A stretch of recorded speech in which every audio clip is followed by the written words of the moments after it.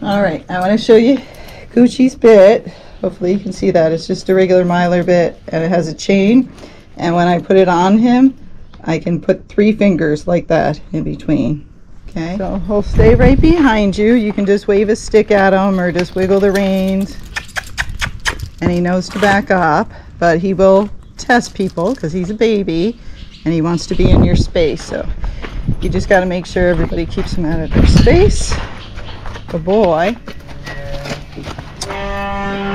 And then to sidle up, I use his right hip, his opposite hip. He knows what to do now, but if he didn't come over, I just raise the stick, and then if he doesn't come over, I tap him in that right hip. Okay. So I take the reins over his head, because sometimes if you get up there and put the reins over their head, they get a little confused. And then I just walk up to the mounting block. He's in my right hand right now. I switch him to my left hand. And he just knows to come over. But if he didn't, I would raise up my stick and I would tap over here. But you pull on the rein at the same time, because if you tap, they can walk away. And then you'll see he's going to look like, you got my stuff. And I give him a little cookie once. Here you go. Once I get on. Okay? Then I just sit here for a bit, and then I'll turn you back on. I just want you to see his routine, how he goes, and that way I can talk to you. So I don't do lateral flexion all the time anymore, so it's not as good as it was, but he understands it. You just got to pull lightly. He's a pretty sensitive horse, so if you pull real hard, he's going to spin around. But if you just use light pressure, he will get it. And for his gaits, he does a flat walk and he does a running walk, even though he's a Rocky Mountain horse. So when he's doing those gaits, I have his head like that. But when I do his Rocky gait, I have his head higher or kind of on a looser rein. So he's been ridden with spurs and a stick, so he is used to that. And when I start off, I don't go walking around the arena because I'm always trying to keep the horses slow to start. So I just walk circles. So I'm just going to make like a 10-meter circle. And you'll see he naturally likes to put his head down, or somebody taught him that. So if anything, you might have to pick up to get his head up a little bit. So if he gets it way down there, you just pick up and then just release. He doesn't require much leg to make him go. I'm going to pick up and then release. So he is super smart. You can just think things and he will just usually do them. Okay. So a couple of more circles. So I'm always just trying to make sure they're bending, they're paying attention, they're not super fast. He will walk slower once he's tired, but when he first starts out, this is usually the speed he goes. And if you're nervous, he might go faster. I'm pretty relaxed. So now I make the serpentine where I just weave back and forth. I like to do all these lateral movements to make sure the horse is paying attention, make sure they're warmed up, and also to prevent injury. So I just weave back and forth. And it's just right rein and right leg. The other side supports, and then left rein, left leg. You can hear him complaining. He's a funny horse. So just look where you want to go. I'm hardly using my reins to turn him, just a little. So over time, this is a super smart horse. If you need someone to help you make a name for yourself, this could be it, because he's smart. You can teach him lots of tricks. You can teach him all sorts of groundwork stuff that's cool to give demos with. And he loves attention. Alright, so now we're going to go around the arena. So this is his flat walk, so I didn't ask him to speed up or anything. He just usually goes to speed. And I have a very light contact with my legs in case he slows down. So I like to make circles around the arena, so I'm going to make one at this end, one in the middle, and one at the other end. I'm just steering, I'm holding light contact, so I feel like a pound or less than a pound of pressure on his mouth. And I'm just keeping my hand still, and you'll see he's shaking his head up and down, and sometimes his ears flop.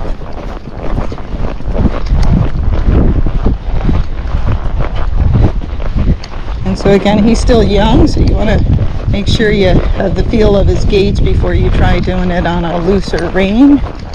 Otherwise, their gaits will start to get messed up because they don't know what to do. He's had training, but again, he hasn't had years of it, at least not with me. Okay, so now we're on our second circle, so I squeeze and relax just a little with my left rein. If he doesn't turn, I press with my outside rein and outside leg. Now I'm just looking around my circle. His head right there is pretty good. I don't like it too low, I don't like it too high. I like it neutral if possible. Now I'll make the circle at the other end. So with him, body position wise, when you ride him, you can just be neutral. Oh, he got confused.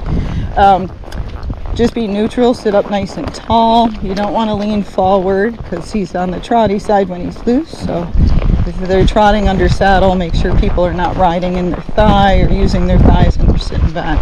So if anything, you want to be neutral or sitting back more in a little bit of a chair seat. And you want his head neutral or a little bit up as you go faster.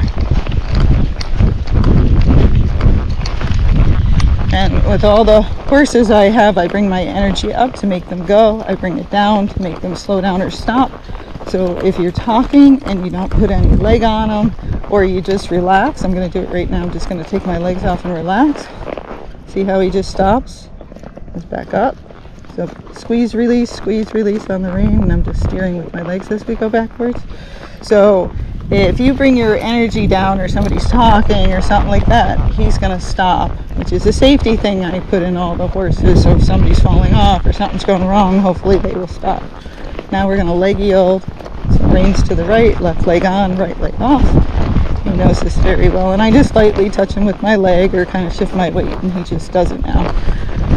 But I always bring my energy up when I want them to go, bring it down when I want them to slow down, but that confuses people. So when you ride him, if you bring your energy down or just relax, he most likely is going to stop. Of course, you can change it. It will go away if people don't do it correctly. So when I'm at his slower gaits, I just kind of alternate my legs. Right leg, left leg, right leg, left leg. And I'm going to push him slightly over. So see how he stopped a couple of times and he's just like, am I supposed to stop? Felt like your leg come off. So he does try to listen and do the right thing, which is a blessing. And you'll see my hands are in front of the horn, probably 3 inches. Rubber rein because that helps with grip, and gloves on because that helps with grip and it's warm out. So another leg yield off my left leg.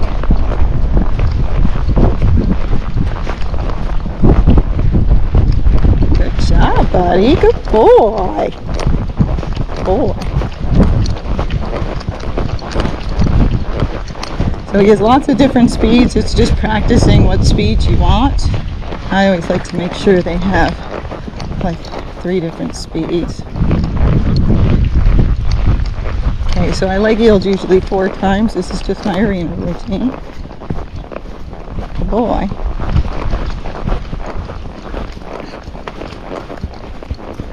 Okay, now we're going to stop.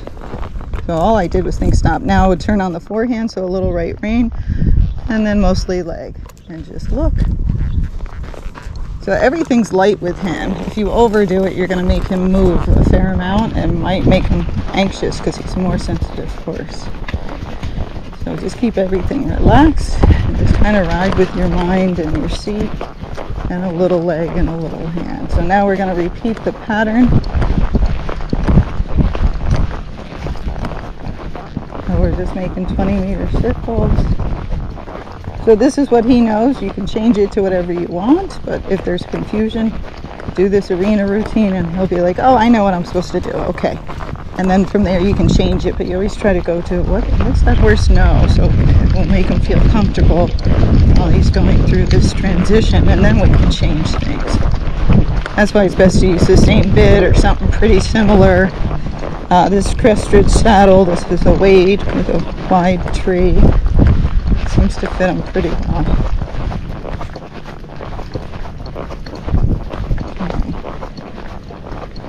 Okay. So I work a lot on straight lines, and you see we're heading down towards that pole. He stays pretty straight even if I just kind of throw my hands away. Rockies are much straighter than walking horses. Walking horses tend to wobble. But these guys, they're a little easier about that. Okay, so I'm just squeezing and relaxing on my inside rein once in a while to get the bend. And I'm just alternating my legs, right, left, just kind of going with his belly as his belly goes back and forth. So you'll know he's doing his flat walk or his running walk when his ears are moving and his head's shaking up and down. When he does his rocky gait, of course, those things will stop. But he's fine. He has a lot of things he can do.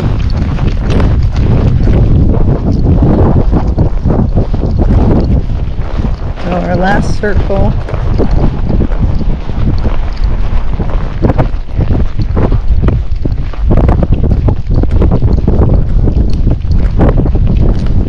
And if your facility is busy, you know, you see what it's like here. There are things going on today. It's quite quiet, but it's not as busy as like a show stable. So yeah, the show stable, indoor arena, all those things, we're gonna have to get used to them. Okay, so now we go down the quarter line of the arena. We're gonna leg heel them over, so he already knows, and he's already doing it on his own. So all I did was turn down the quarter line, and he's like, "I got this memorized, Gay. I got it." Jump. So let's walk over the jump so you can see it goes over the jump. Good boy. But he can jump small jumps if you want to jump. He's quite balanced. Okay, so now we're going to leg yield again. So I just shifted my weight and he just went on his own. Okay. So to make it less boring, we're going to cut across. We're going to do 2 more leg yields.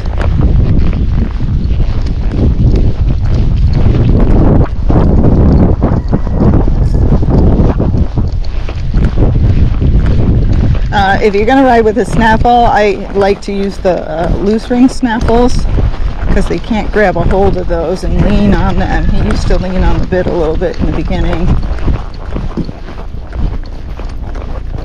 On the trail, I always like the shanks because, you know, the customers aren't as quick with their hands, or they don't know what to do, or they do the wrong thing. And so the shank will stop the horse faster, so they usually don't have to do a one-rein stop or anything like that.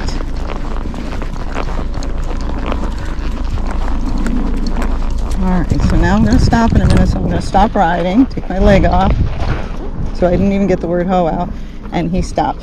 So now, when I rest them, I always put them on a loose rein, so he can put his head down and relax, and then I'll turn you back on, but I like to rest them a couple minutes so they just get used to standing around. Okay, so now we're going to do another turn on the forehand. Look, I just shortened my reins, and he's like, got it. Know what to do. Now a little leg. Okay. So now we're going to start gating, which he just went into. So that's going towards his rocky gait. I don't want to do that yet. So let's try more like a running walk, because you want to make sure you have lots of different speeds that you can use, or you know, go along with other horses. So I'm going to stay below his rocky gait. So if I feel that footfall change, you know, I'm just slowing it down. And then what will happen is as he goes around and gets more relaxed and knows we're not doing that, he'll start shaking his head more, reaching up more. And then his ears will usually start flopping. So I usually do this for about 5 minutes around the arena. And I like to go in circles, but this arena is so uneven. So if I can't stay in a circle because the footing's so bad, which it kind of is right now in here, I just go around the whole arena. So we're going to do this for the next 5 minutes. So I'll show you a little bit, and then I'll turn you on at the end of it. So right now, like he pulled his head up, I just applied a little pressure, like, no, we're not doing that, Gate. Keep your head down. So his head stays down when I do his flat walk and running walk, and then I bring his head a little higher or neutral when I go to do his run. But I always usually start with the slower gait and then speed them up anytime I take a break.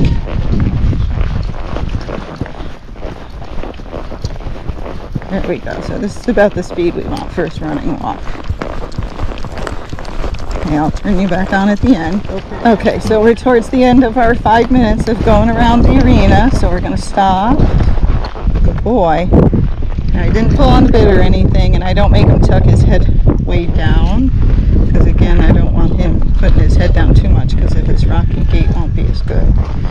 So let's turn on the haunches. It's pretty good, but it's not perfect.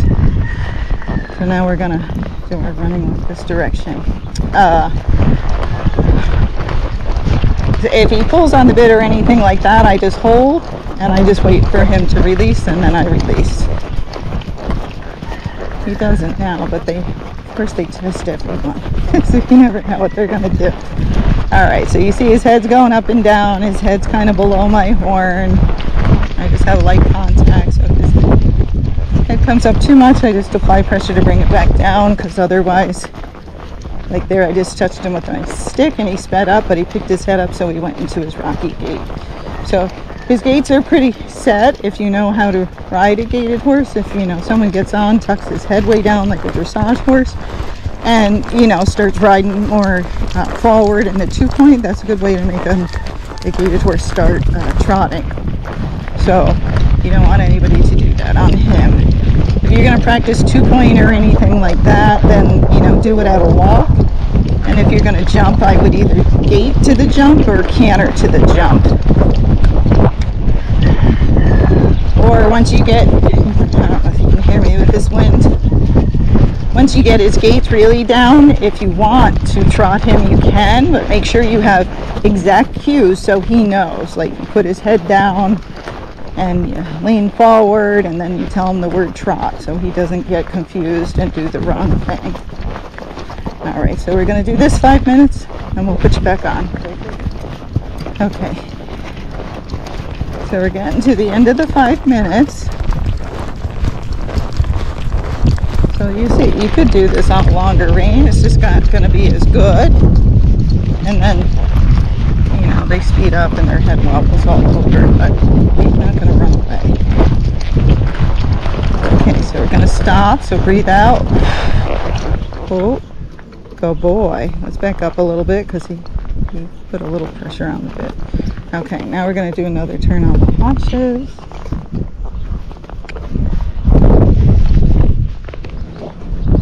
Good. So now we're going to take a couple minutes break, and then we're going to do his rocky gait, right? Okay, so now we're going to do his rocky gait. So we got him kind of towards this running walk. I'm going to squeeze with both legs instead of alternating now. Okay, you'll see his head come up. Now if you feel a little soft bounce in there, then go just a little bit faster, because that's usually a foxtrot. Remember, I said he could do a lot of stuff. So if you feel a soft bounce and you don't like it, bring his head a little higher and a little bit more leg, until you feel that little kind of wiggle in the saddle.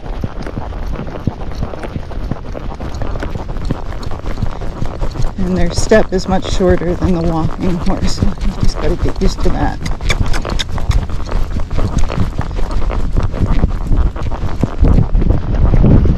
So you see, his head's kind of up, and I just leave it for now until he's really good at this gait. So now we're going to go around 5 minutes at this gait.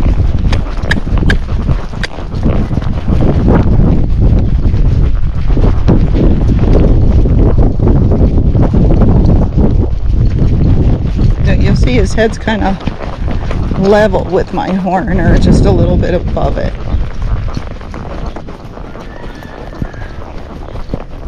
Sometimes with the Rockies, you'll feel a little hop step when they try to like gait elope, or they're kind of cantering a little step up here and there. If they do that, you just slide the bit and then press with your leg again. Okay, I'll put you back on at the end. There, he's gait eloping.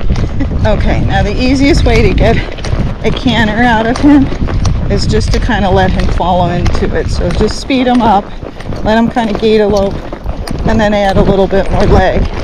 And he'll stay usually pretty collected. He can go a lot faster if you want. So there, he kind of fell out of it.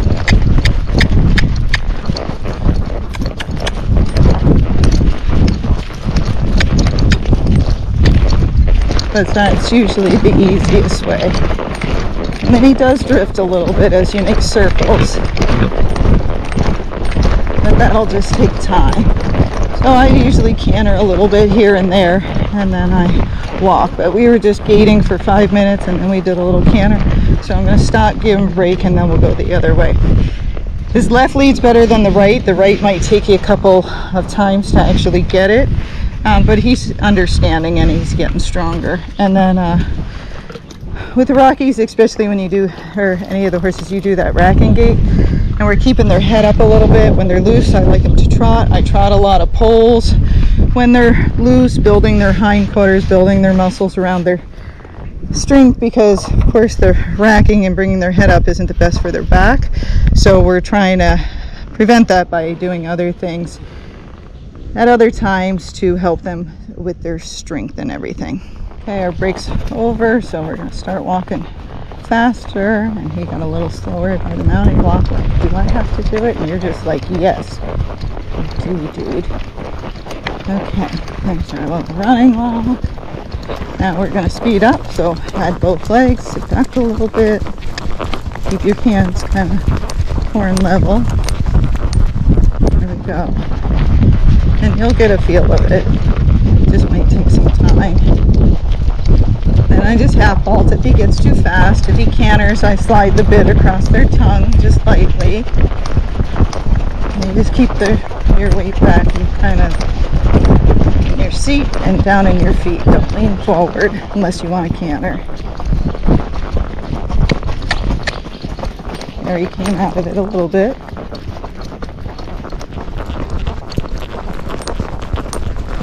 If you're not sure, you just turn around, look at their tail. You should see their tail bopping up and down, which is his. Now he's half cantering, so he's doing that little gait elope. Just slip the bit lightly. Okay, so we're going to do this for the next 5 minutes, then we'll turn you back on. You're going around and you're getting to the end of your gating, and you feel him do a little hoppy step like that. You can get him into the canter. So getting his right lead's a little bit harder than getting his left. So you just want to feel it, and I just keep my weight out. You can feel he's going for his left lead right now.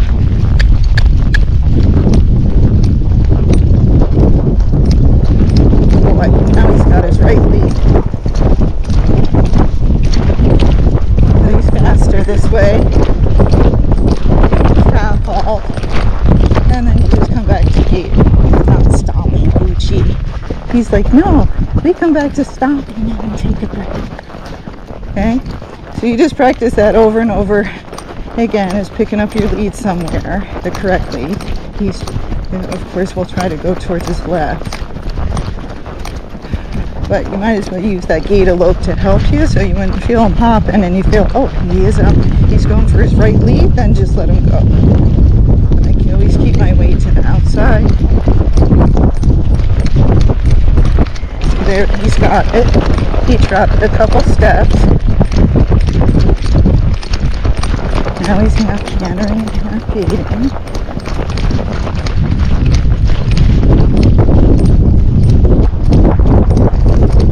And you can tilt a little forward if you're not getting it, because that helps them get their canter.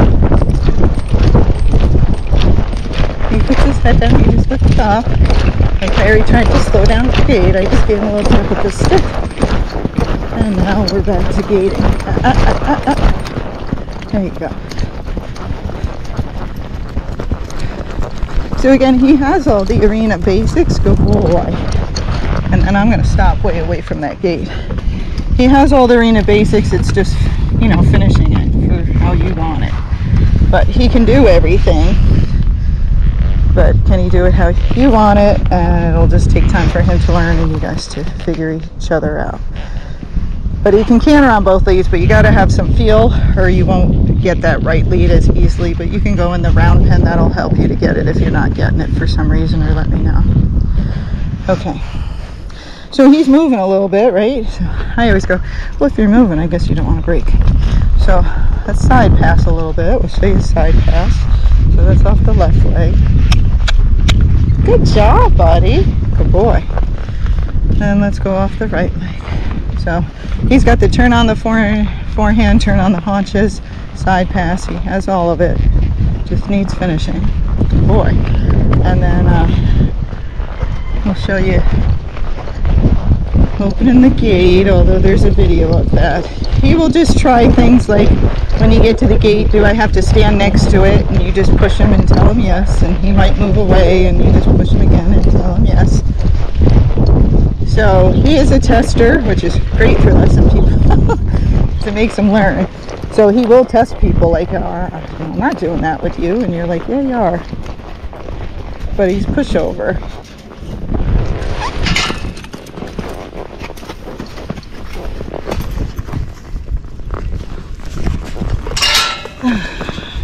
It's a pain in the butt. Gucci.